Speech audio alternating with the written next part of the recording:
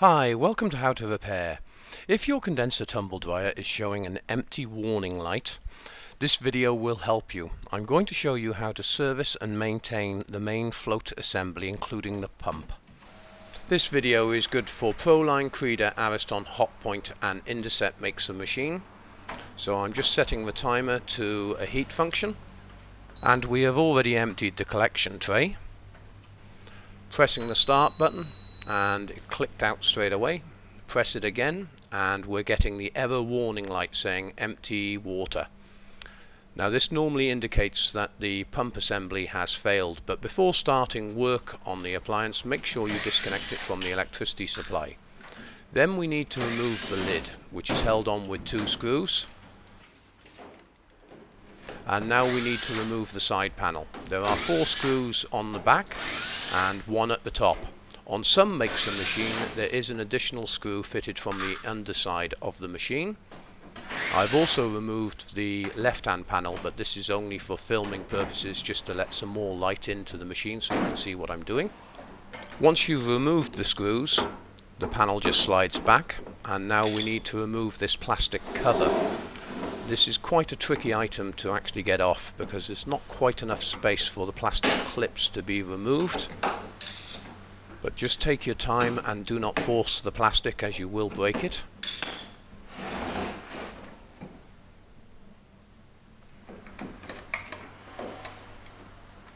And there you go. Now this exposes all the mechanical parts in the pump unit. You have the motor to the right hand side. Then you have a clear pipe, which is the overflow which runs down from the collection tray. The white pipe is the feed going up to the collection tray. And then you have a micro switch which is attached to a float underneath. This float rises, sends information through the micro switch to the program, which then the program tells the pump to activate and starts pumping the water out. This is a complete assembly which if the pump or the float is broken you can replace, but in this video I'm going to show you how to service the pump assembly. So first thing we need to do is remove all the wiring. I do recommend that if you are not sure about the wires, just mark them up on a piece of paper, as all these wires are white, and it's a good idea to take a photograph as well. At the website you will find a section on tumble dryer repair videos and diagnostic videos, where every video is available, from how a condenser dryer works to the heating systems, thermostats, belt, motor and so on. Now as you can see, the collection tray is still full of water, and this was the problem with the machine. Either the pump is not working, or the micro switch has failed, or the float has failed. So first thing I'm doing is just connecting up the meter. I'm setting this to continuity just to check we have a circuit which is activating when the float is lifted, and as you can see this is working. Now I'm going to replace the float out of caution because these floats can wear, so we'll just drop the float out. Now you can buy all these parts separately. There is a kit available, as I said earlier, but the floats are only a couple of pounds. What actually happens with these floats, because they're submerged in water and high temperatures, the polystyrene over a period of time does deteriorate, and this float can start jamming inside its housing. So I'm just replacing this. And the next thing we'll look at is the motor itself.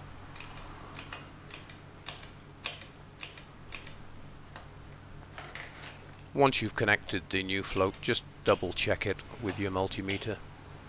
It should be rising and falling easily inside its housing. And as I said earlier, this is what actually sends the information to the program to allow the electricity to come down to the pump for the pump to activate. So we're going to remove the pump. This is held on with some clips and she'll just pop out. Now at the bottom of the pump there is usually 4 very fragile clips we need to just slightly prise these, being very delicate, because if you break it you're going to have to replace the pump. But what happens with these pumps is sometimes they fill up with fluff from the machine, and this is usually due to bad maintenance. In other words, it hasn't been hoovered out on a regular basis. I do emphasize in all the videos, these tumble dryers do need a little bit of maintenance occasionally, keeping filters and all the seals and the condenser unit free. But as you can see in this pump, there is a lot of fluff that's built up, and of course it becomes a mass in the water. So we're just making sure this is completely clear. Make sure all the tubes. Also, just make sure the impeller turns freely. It's a magnetic propeller, so you will feel it turning, but with a slight click. And do take your time to clean the whole unit. And once you've cleaned this unit, you need to clean the collection tray in the bottom of the machine as well. So once cleaned, just clip it back into position. Pop the motor back into place. And we'll clean the tray out. Now this water comes from the condensing unit. So you really at this point want to take the condenser unit out and also clean that. As it isn't an electrical part, you could actually take it outside and just give it a blast with the hose pipe. But once everything's inserted, do make sure the float is lifting freely, the micro switch is working, and then reconnect the wires the way they came off.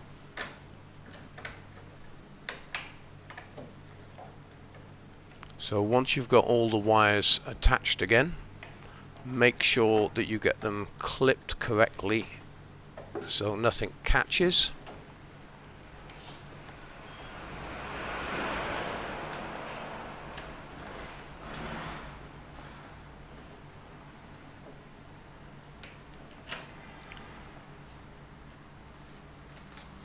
Now we just need to put the pipes back on.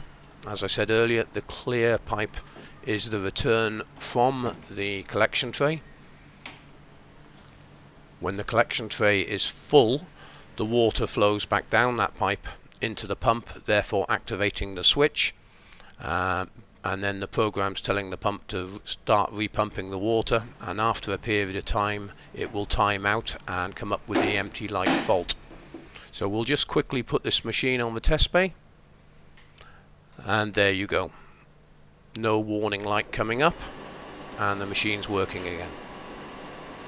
We hope you found this video helpful, and please remember to visit the website for all other tutorials and any parts that you need. And if you did find this video helpful, remember you can always buy us a beer for the information. Thanks very much indeed for watching.